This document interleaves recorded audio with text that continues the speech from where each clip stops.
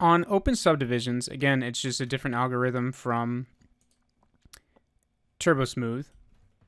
So the way we control the smoothing is going to be different. OpenSubdivisions is an open source algorithm or open source code that has been included in 3ds Max.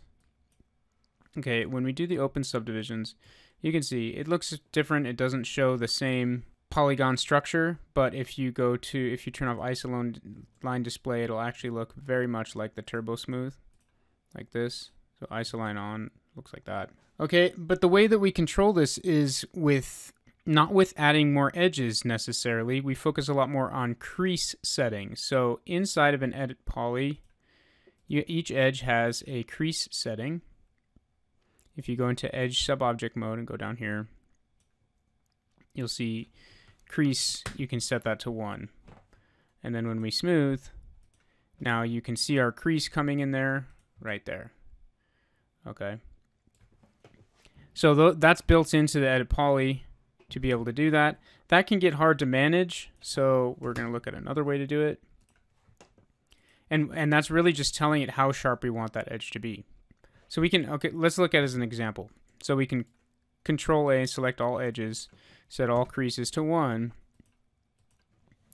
and then go to the open subdivision. Now we have a crisp box instead of the kind of sphere looking thing that we had, the squashed sphere. Okay, so you can see there's a little bit of stretching going on here because we don't have enough geometry in here to tell open subdivision what we want it to do. So with turbosmooth, we actually control how it smooths with the edges. Here, we just need to add a little bit of extra information so that it can smooth a little better. Maybe just doing that will do the trick. So you can see there's less stretching going on here now. Okay, and you can see that there's actually a lot of geometry going on here.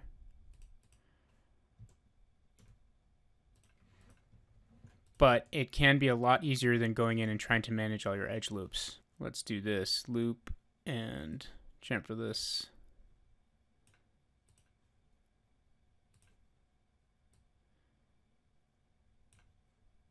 Okay, you can see I created new edges that don't have the same crease on them. So make sure all the creases are 1. Okay, so there you have a nice crisp looking box with not too much geometry going on.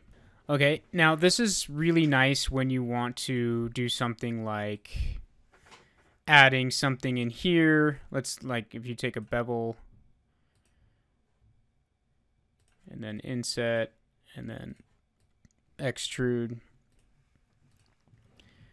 Okay, now if we want to do different sharpening inside here, we don't have to add a bunch of new edge loops to get it to work. Not with open subdivisions, we don't. With turbosmooth, we would. Okay, so let's take a look at this, and let's actually delete the open subdivs for now.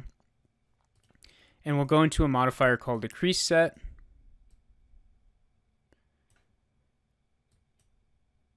And here we can just create different sets of creases that we want, and this just makes it a lot easier to manage, I think. So like here we can just say these 4 things, these 4 edges. So I'm selecting under there that I don't want. I want those 4 edges, and we'll just say create set. Whoops. We name it edge group 1, create set. Okay. Now, when we put the open subdivisions on, turn up the iterations. Okay, so that group is now right there, and it's showing with the crease on it. And of course, we can still go in here and change the crease up and down like this. So we still have full control over it. So this is more of a non-destructive way to add in detail without doing heavy modifications on your geometry, which can get very messy, right? And so we can actually go back to this and select any of these edges we want. I want these ones. Say outer loop. I don't know what to name them. Okay, it's defaulting to 1 as the crease. So if we are showing end result again, outer loop can be soft or hard. I actually like it soft like that.